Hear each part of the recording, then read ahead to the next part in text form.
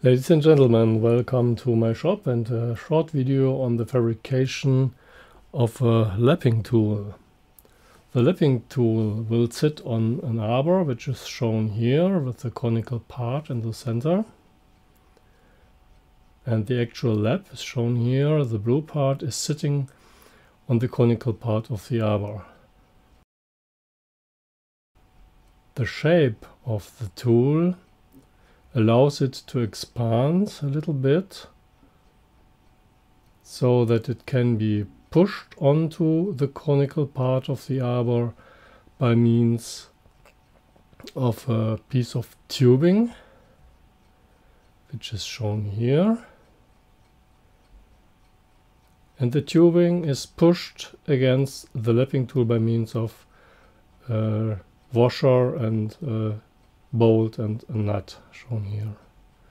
So this allows the lapping tool to expand if you exert pressure against the tubing.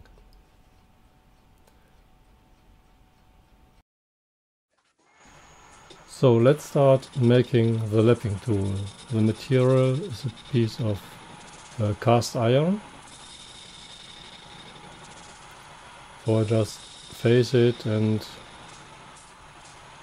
turn the outside diameter to roughly 38 millimeters. This is not critical because I'm just roughing here. The exact diameter will be determined later and will be turned to exactly 37 millimeters on the arbor later. So here I'm cleaning up the opposite face and the outside diameter.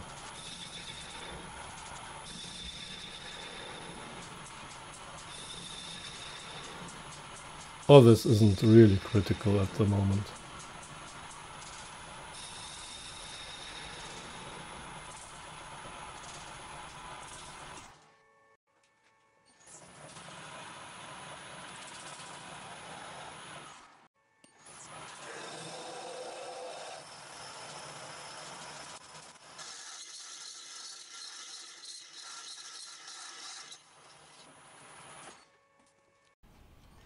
Now I'm using the compound slide to turn the conical inner diameter. I just left the setting of the compound slide as I used it to turn the conical part of the arbor, so that I'm very close to the correct angle of the cone here.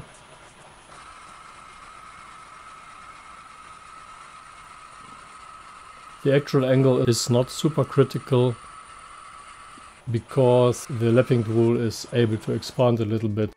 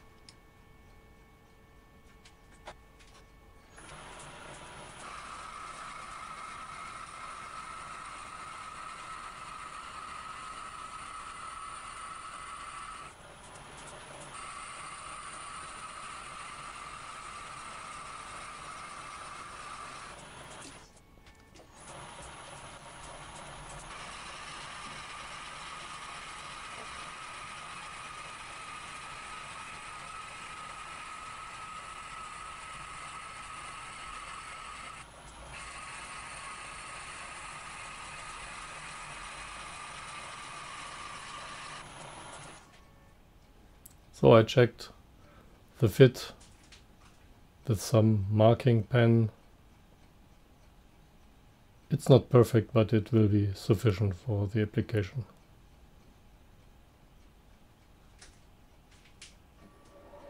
So now this is the setup to drill the longitudinal holes into the lapping tool.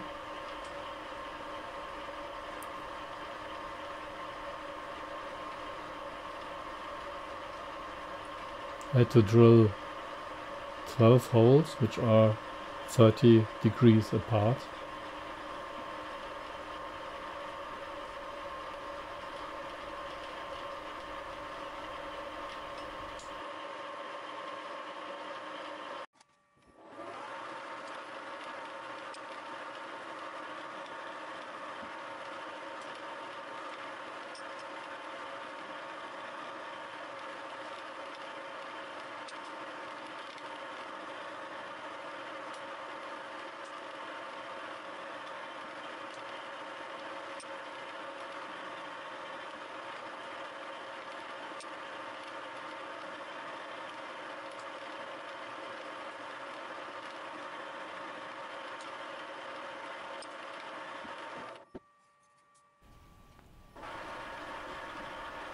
Now I'm drilling to about 4 millimeters.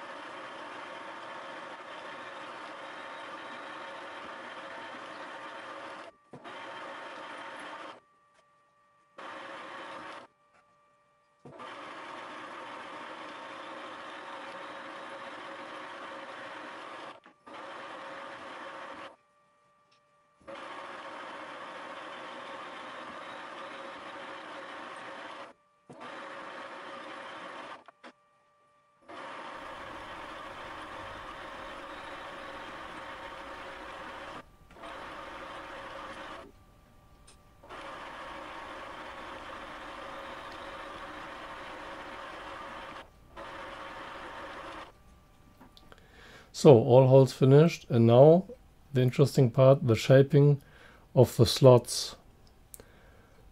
I first started with a regular parting insert, which was about 2 millimeters wide. I clamped it into a boring bar, but that did not work too well. It required considerable force, and the clamping didn't work very well. It wasn't very stable. So it worked somehow, but I wasn't really happy. That's why I ground my own cutter, which was only about 1 millimeter wide.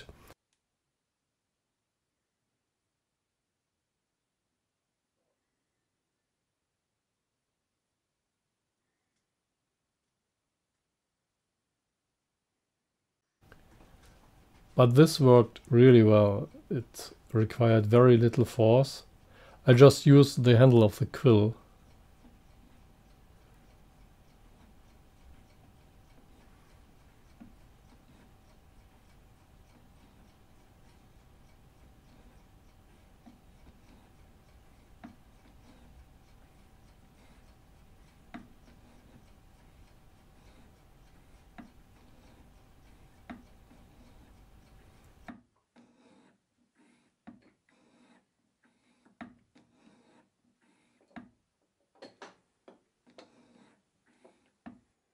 The forward motion was done with the x-axis.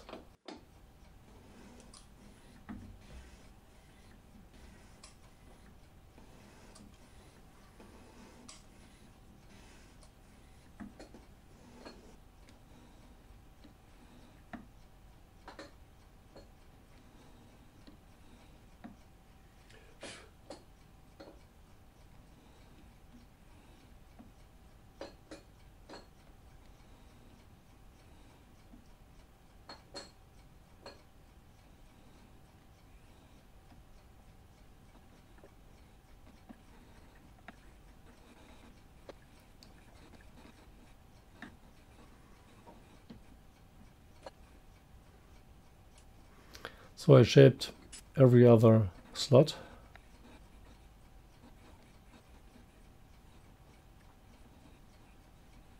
Just touching off first.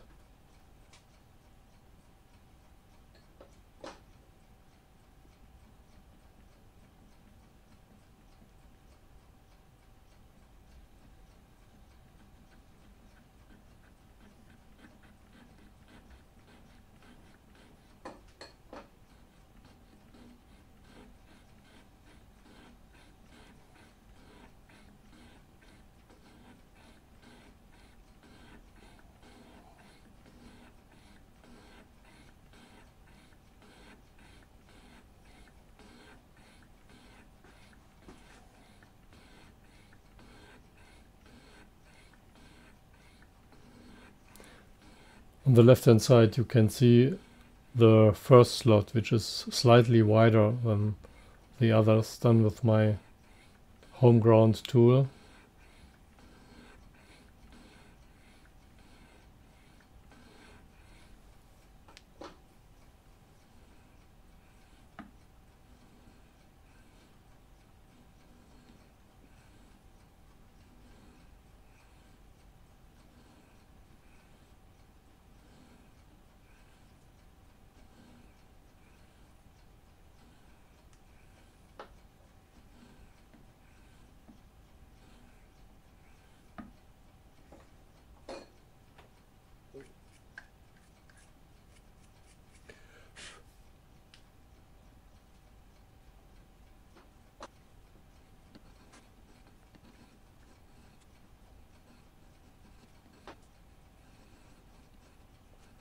So the 6 inner slots are done, and now I'm switching to the outer slots. So this is the first of the 6 outer slots.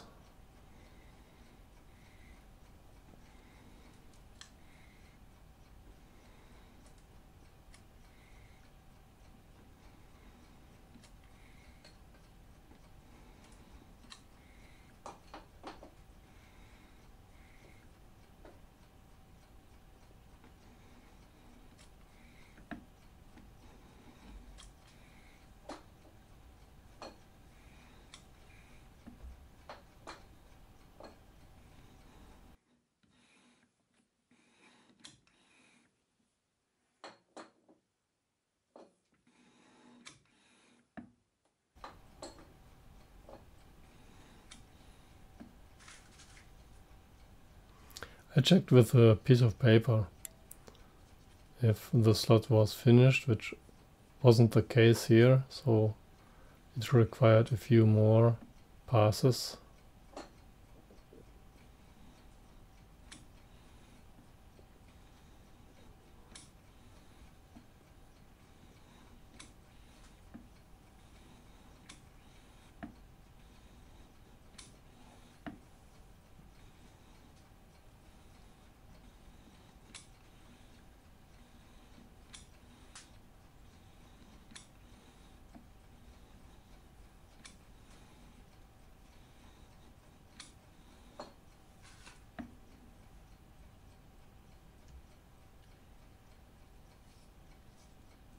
Yeah, now it was almost finished.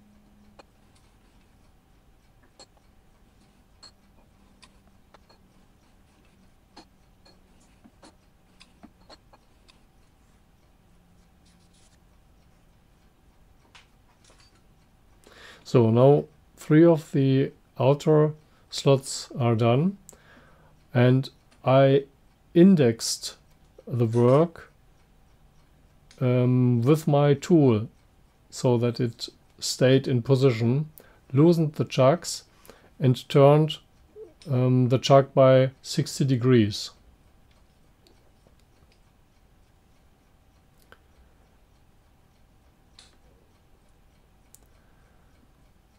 Then I tightened up the jaws again. So the work is still in the original place, but the chuck has been rotated by 60 degrees.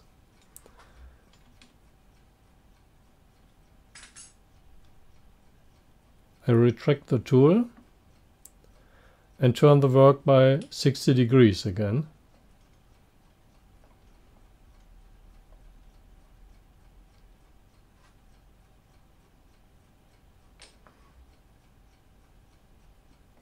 So now I'm ready to shape the remaining 3 slots.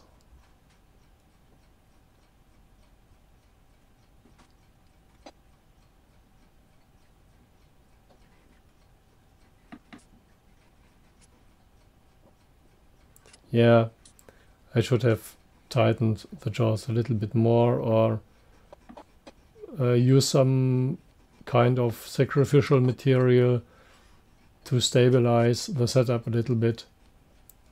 This wasn't ideal, but the dimensions aren't critical.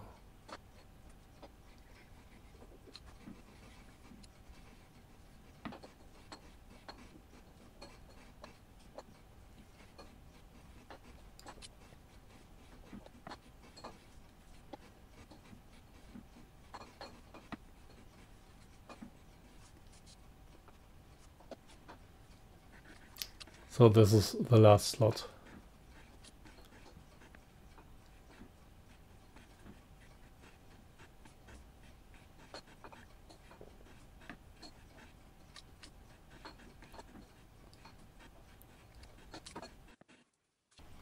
So this is the final result. It is not perfect, but it will do the job.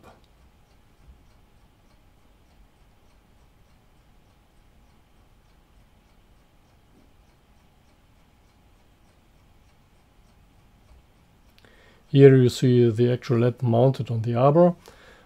I turned it down to 37mm, mounted on the arbor, so that I got a very smooth surface. Here is the actual setup for the lapping. The bronze bushing on the right hand side guides the arbor within the tubing, so that the bearings, which will be spindle bearings, will be aligned in the housing. This worked pretty well, so I'm quite happy with the result. And that's it for today. Thank you very much for watching and hope to see you in the next video.